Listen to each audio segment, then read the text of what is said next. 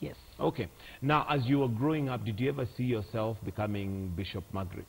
At some point, no. At some point, I was so settled into the poverty where I was brought up that I thought this is all there is in life. I thought life can never be any better.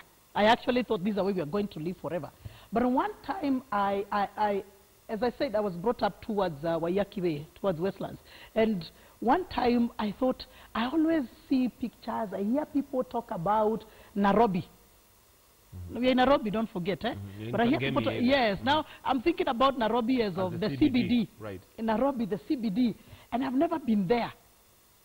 And for some reason, I started to see the CBD that I've never seen in reality.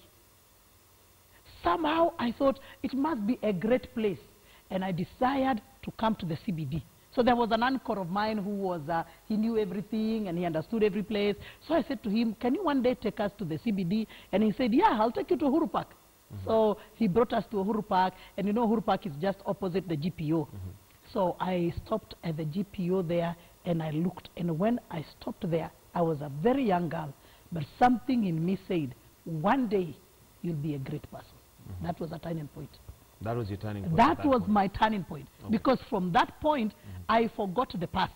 I began to see greatness that did not exist. But my mind shifted from the poverty, from the problem, from the stigma, from everything that had gone wrong, and I started to see greatness. That was a turning point for me.